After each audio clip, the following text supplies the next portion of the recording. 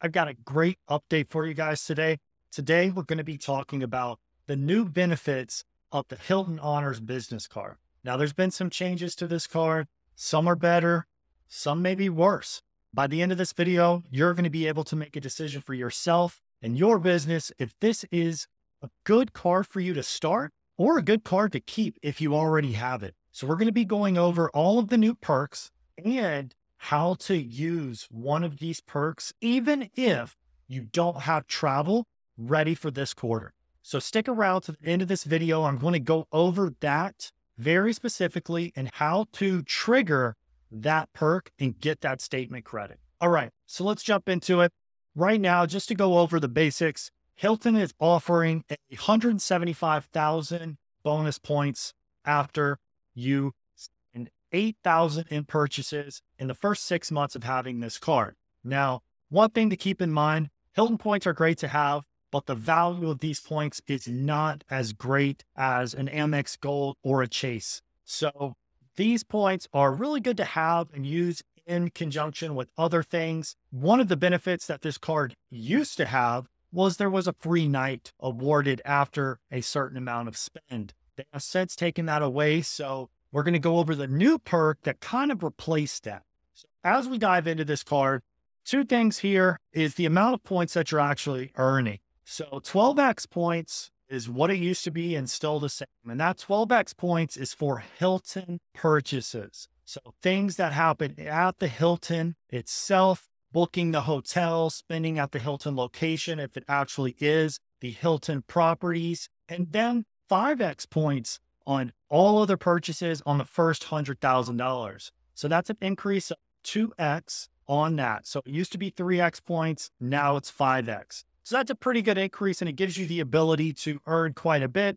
So if you spend 100,000 on this card over a year period, that is 500,000 Hilton Honors bonus points, which the average Hilton hotel is usually about 40 to 70,000 points. So that's up to about 10 nights, give or take, that you could have every year if you're spending $100,000 on this. And then also, if you do book a lot of travel with this card, you do get 12x on Hilton. So you can start to rack up quite a bit of points. And it can be a great card to have if you really like to travel and stay at Hilton's. This is a good card to have for that aspect with some of the other benefits as well. And may or may not be a good fit for you. So as we go down into travel here, with this, you get complimentary gold status. So with gold status, you earn a little bit more on your Hilton points. This is what's going to help you achieve status. So you actually earn more on those base points. Now, you do get an upgrade to Hilton Diamond status after you spend $40,000 on this card, and that will carry over to the next year also. So if you continue to spend $40,000 over a few years, you're going to have diamond status locked in for an extended period of time. And that way, after you've had it, you've spent a certain amount and you've accumulated a certain amount of base points, you can get diamond status for life. So that is a good thing to have if you're spending that amount of money and you are actually staying at these Hilton properties a good bit. You will start to accumulate a lot of base points, stack up diamond, and be able to achieve that diamond status for a lifetime. Now, this is one of the new perks. It's a complimentary national car status. Okay. Now this gives you executive status. Now, if you're somebody that rents cars a lot, that's a great thing to have. You can use this to status match to other car rental companies as well.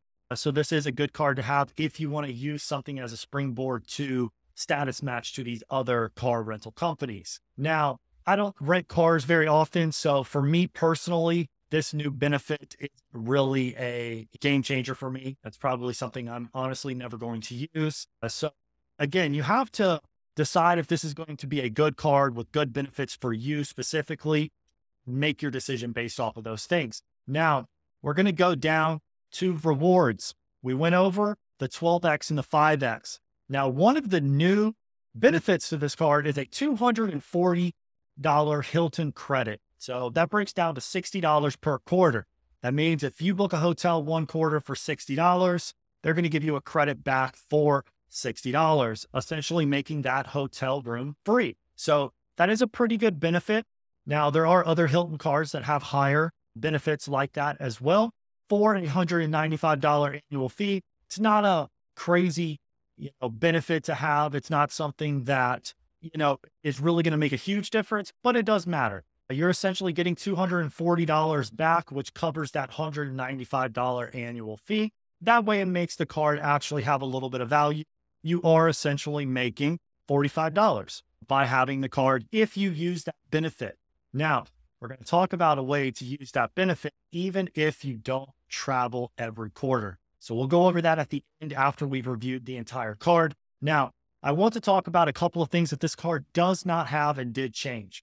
The annual fee used to be $95. There was a $100 increase in the annual fee. For me, it's kind of a bad thing to me. I think the card was valued properly at $95 with the old benefits. One benefit I do wish that they had not taken away was the priority pass. If you have some other credit cards, you're still going to have access to the priority pass. But if you were using this for priority pass and for the ability to stay at Hilton, have diamond status, then it's kind of, a downgrade in my opinion. But with the $240 Hilton credit, this could still be something that is a great card to have for you, especially if you enjoy staying at the Hilton properties. I actually really do like Hilton properties. That's why I have this card. There are a few properties. This will give you access to Waldorf. This will give you access to quite a few properties that are very nice, very luxurious properties. So this is one of the benefits with being a Hilton customer. There are a great amount of hotel properties that you can stay out, and there's a Hilton everywhere. So the main things to point out about this card, there was an increase in the annual fee from $95 to $195. Your multiplier on points changed from 3x to 5x on daily spend, up to $100,000. Priority pass was taken away, did add the national rental car status of executive, and added a $240 statement credit for Hilton. Now, I want to give you a little piece here about what you can do with that statement credit if you don't have travel planned for the quarter, or you don't travel that much and you tend to maybe just take a week vacation here or there. What you can actually do is, and we've tested this, is you can use that Hilton card and buy Hilton gift cards. You can buy those Hilton gift cards. They come increments of 25. So you could do a 25, a 50, or 75. Depends on if you want the whole credit or not. You could do a 50, which would mean you would get $200 each time that you do this over a year's period. And that'll be $200 worth of travel that you can use at any time. Or you could do the 75, pay the extra $15 and get the entire $60 statement credit each quarter. Now, you'll be able to use those gift cards the next time you want to book. You'll be able to combine those with your points. So let's say you sign up for this card, you get 175,000 points. You'll be able to use that for give or take 10 days worth of travel. Also have, let's say, $240 in gift cards that you can use as well to add another night or two to that trip. So there is a benefit. There are ways to work around it and make this card work for yourself. Decide for yourself if this is a good card for you. I'm going to keep the card for now. It's something I've already had. I've been using it. We use it daily. So decide if it's a good card for you. It may or may not be, but now you have the facts, you have the changes, and you have a way to actually utilize that statement credit, even if you don't travel a lot, and make sure you're getting the entire value for that $195 annual fee. So I hope you guys enjoyed this video. I hope this taught you a little bit about the new Hilton Honors business card. If you enjoyed it, give it a thumbs up. Drop a comment. Do you think this card is for you? Are you going to get this card? Do you have it? And what are you using this card for on a daily basis? So if you haven't already, subscribe to the channel, and I look forward to seeing you guys in the next video.